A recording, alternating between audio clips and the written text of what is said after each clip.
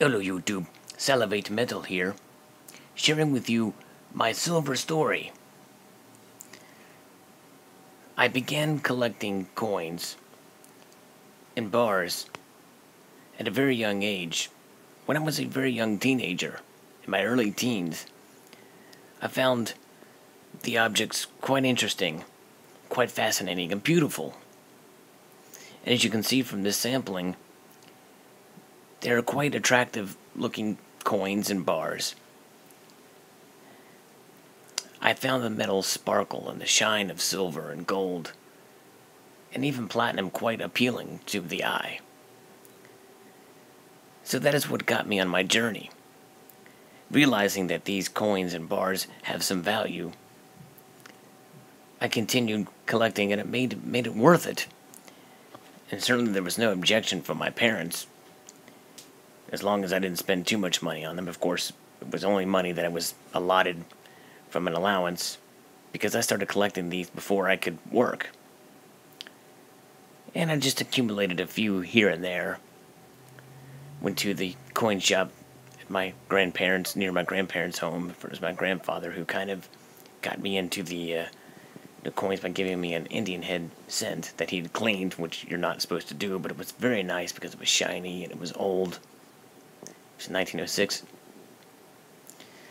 And this particular bar here, this Johnson Matthey bar, was my very first silver bar. I bought it in the mid-80s, when silver was much less per ounce. I believe that cost me $4, if I'm not mistaken. But it was neat. I had a bar of silver. I didn't know who Johnson Matthey was, but I've kept it ever since. And I always cherish that bar because it was my very first. And I like to find interesting pieces. I like to find unusual, but if it's common, I'll take it as well. Like this 1965 Canadian dollar, just a beautiful coin. And others, these, and I believe this is my very first gold bar. It's Credit Suisse. Back when gold was $300 an ounce. And as you can see from the sampling, they're kind of proof or proof-like. Very nice condition. And I just collected them over the years. I think the question is well, am I a stacker or a collector? Stacking, to me, signifies someone who just accumulates silver as a hedge against inflation, as a safeguard. But for me, I don't know that I would sell a lot of these, or use them as such.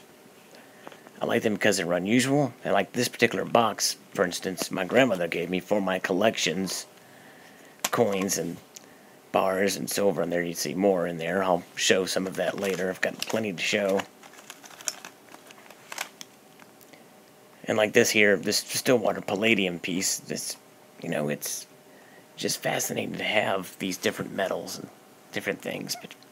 But am I a collector or a stacker? I think of myself more as a collector than a stacker. Although I have stacked some rolls and things and store them. Some of them here at my house, but most in other locations. But the coins and the bars and the numismatic value and the things that I like about them is this. The sound, the solid ring. That just appealing to me. This particular piece of sterling, you hear that copper kind of round, that ting to it. And things like this. An old, what they call a cartwheel. This is a copper piece. They made them just the 1 year. And so all different kinds of metals, but mostly silver is what I accumulate. If I do stack anything, it would be silver. But I mostly just accumulate and collect unusual pieces and things. But, I would probably do it even if silver went back down to $10 or $5 an ounce. Because I know it's not going to be worth zero.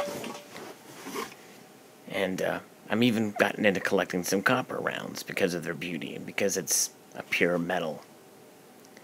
Copper is beautiful as well. It's a beautiful metal.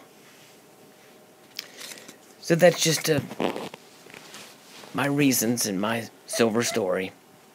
As simple as it is. A multitude of gratitude you all for watching. There'll be more later.